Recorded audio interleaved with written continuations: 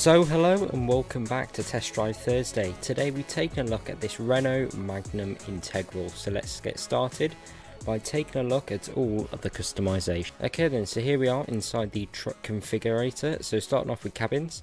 We've only got this style cabin here. I do believe with the Renault Magnums you can't really configure the cabin too much.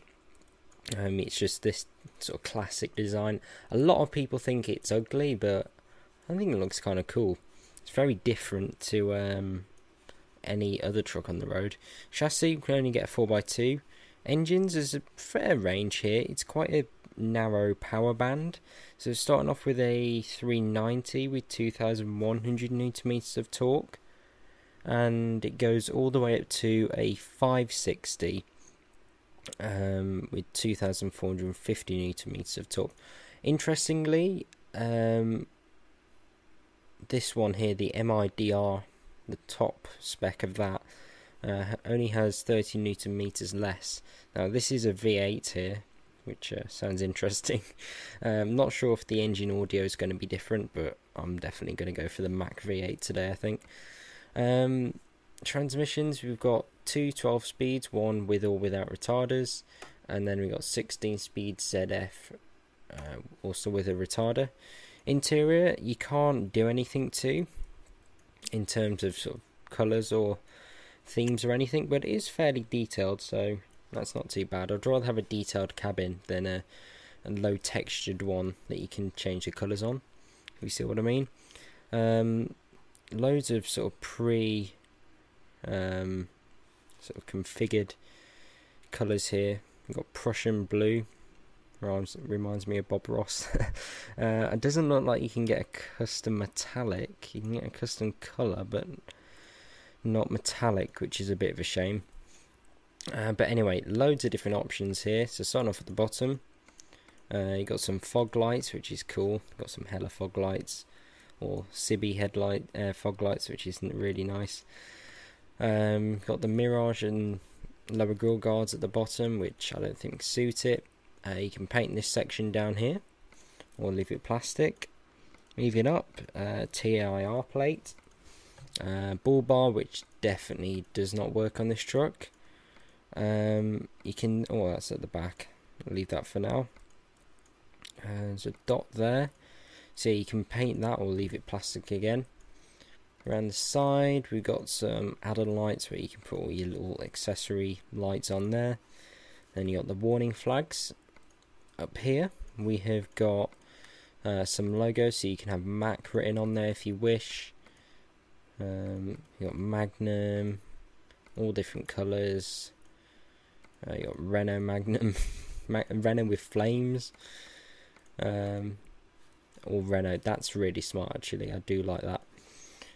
Along here we have got an oversized load banner, which actually fits pretty well into that little design piece here. Around here we've got, that's on the inside, you got the mirrors. You can have them with or without this light here, as you can see, and you can have chrome paint or plastic. Those are blinds for the inside, I believe. Now this mirror here is a feature I really like about Renaults, but I'll talk about that later. I'll leave that for the driving segment.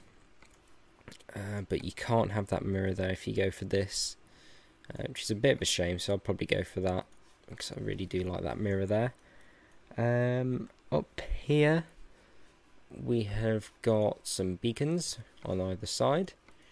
We then got a a light bar, where you can put your lights on the top, obviously. We then got a larger beacon, larger beacon there with Renault written on it. And you can also change the interior light. We've also got a spoiler as well, if you need it for taking different dimensions of trailers. That's the flag. And then get Magnum written down there if you want, or Renault, or whatever you wish. Down the side, we got obviously the wheels and tyres. Left exhaust, can't do anything with. You can put painted side panels on, change the different colours of the tank, so you go steel, red or chrome. And then I believe there isn't any options around the back, so if we move on to the inside, what can we do? So we're going to have to add a sat nav. So you got two types there. You can put some on here as well. That is a detector. Presume that's radar detector. Oh, a little mirror there. That is cool. You don't see that very often. That's actually quite useful. We have then got all the sort of options here. If you have the blinds, you don't get, well, curtains really. You don't get sight on that mirror, which is a bit annoying. You then got all the decorative things and air fresheners that you can wish to put on. So now I'm going to customize this truck to my spec, and I'll meet you outside once I've done so. Okay then, so here we are all fully configured. Now, one thing I've noticed straight away is just how reflective this is. I don't know if that's some kind of bug, but it does seem a little bit too sort of shiny if you ask me. That could be the game also. I'm not running DX11 by the way, I just run it on standard whilst I'm testing these mods. But I do like the lighting down the side. You do get the reflections off those amber lights. That's kind of cool how they're embedded into them. And from the side, well, from the front view, you can't see them at all. Got the Magnum down the side as well. I did go with the V8 and also the 12 speed. I didn't remember to put it into manual mode. But oh well, we'll go for automatic for now. Just turn it on. Oh.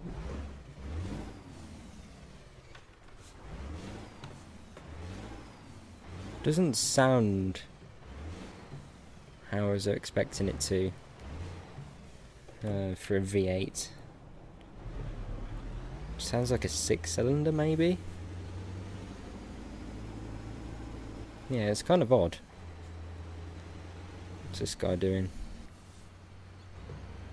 So if I floor it now, obviously I'm in auto, so the gearbox is going to be playing about a bit, but it's getting up to speed okay. We're doing 30 kilometers an hour now. 40, 50, uphill as well, which doesn't help obviously.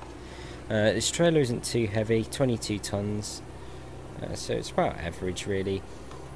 I do like the colour there that I've gone for. I think it was called wine, the colour.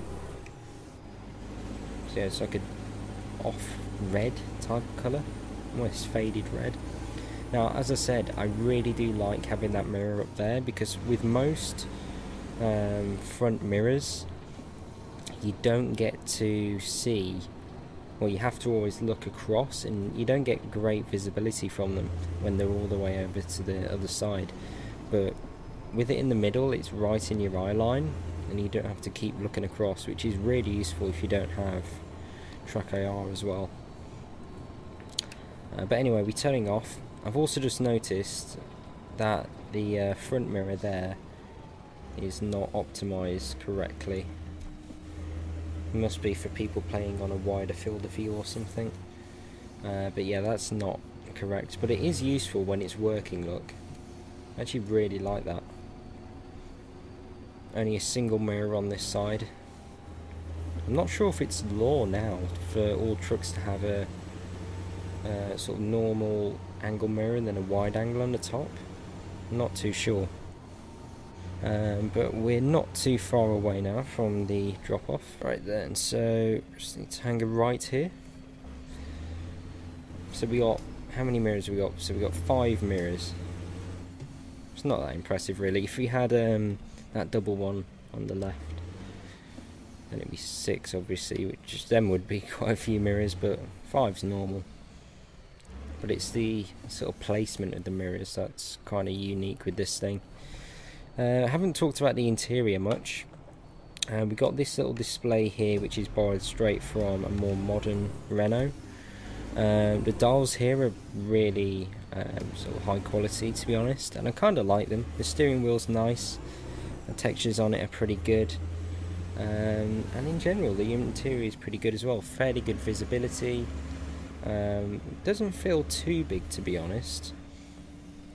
It feels quite wide, but you feel quite low to the ground, which I kind of like. Indicators, well, the indicator isn't making any noise, which is a bit strange. But yeah, would I recommend you downloading this mod? Yeah, I probably would.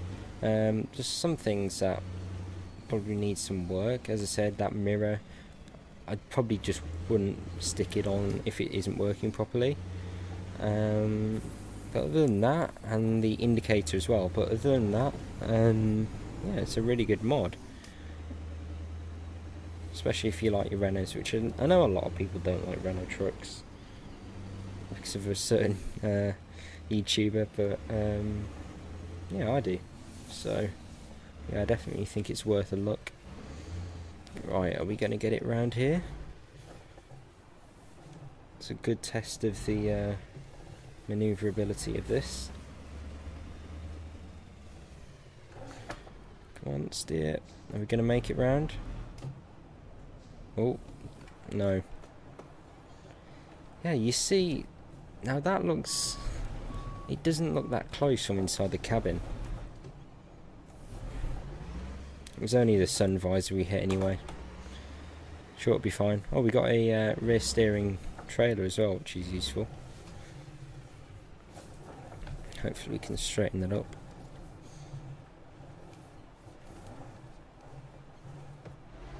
No, maybe not. Let's try it again. Just go back and then forward.